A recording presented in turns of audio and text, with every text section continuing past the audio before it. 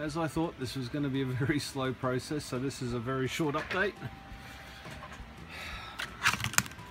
The progress has slowed on finding batteries, but I've got a few. It's coming down to now, I've just got some of these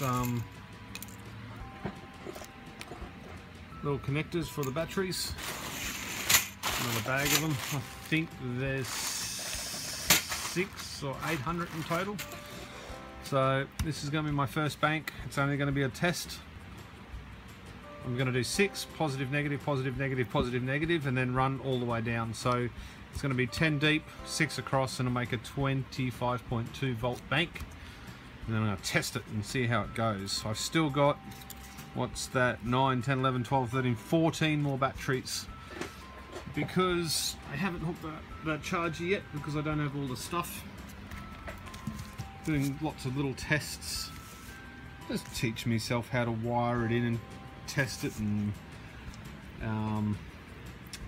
yeah, see how it all works. Hook that up to the computer. Works quite well.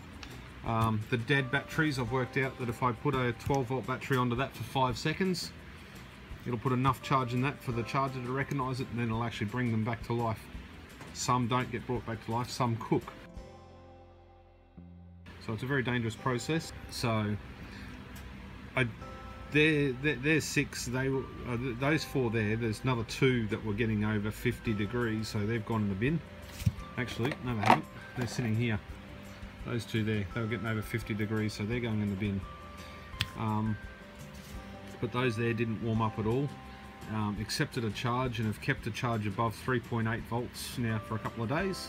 So I don't know if they're going to be any good or not, but hey, look, it's good for learning and trying. I've actually only got 1 little charger, so I'm charging 2 batteries at a time, and it's charging at 4.2 watts, and I've pulled 0.2 of a kilowatt hour, and I've probably done about 20 of them, so it doesn't use much power.